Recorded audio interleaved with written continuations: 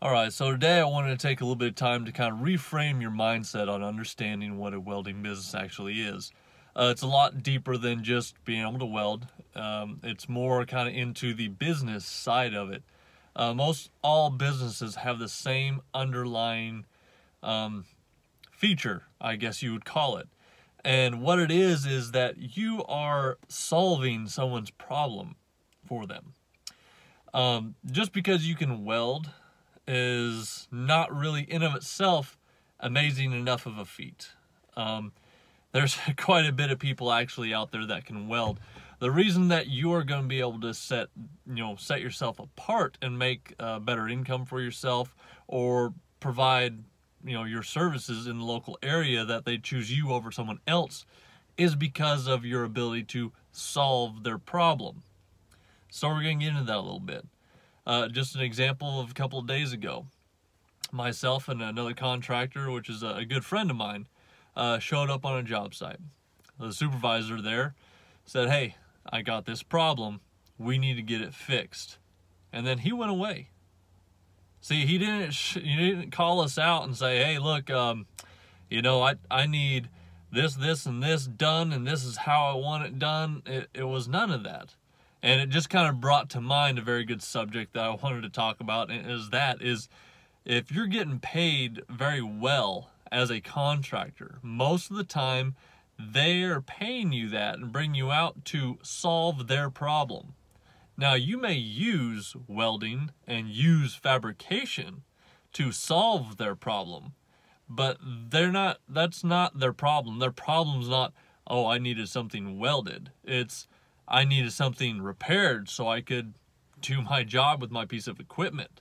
I needed something fixed, something built to, reach the required level of safety. Whatever it is, their problem is not lack of weld and lack of fabrication. Their problem is, "Oh, that is an unsafe area to work in. Oh, this bucket is tore apart. I can't use it anymore to do my job." And it goes on and on.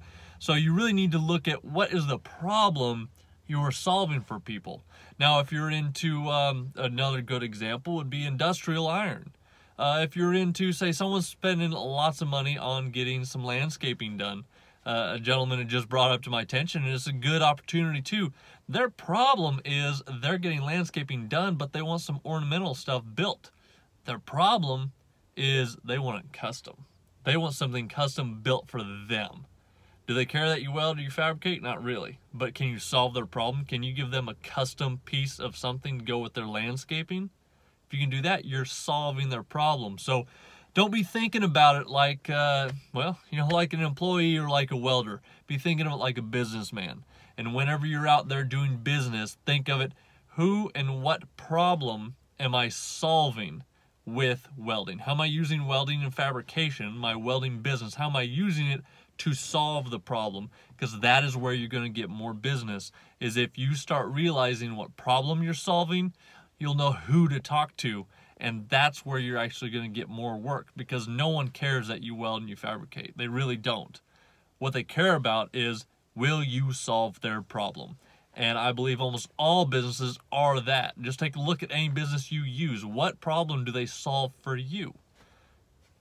It'd be a good example. I mean, I could go on and on for, a whole bunch of different businesses out there that do it, but all of them at their core are doing that one thing, is they're solving a problem for their client or consumer.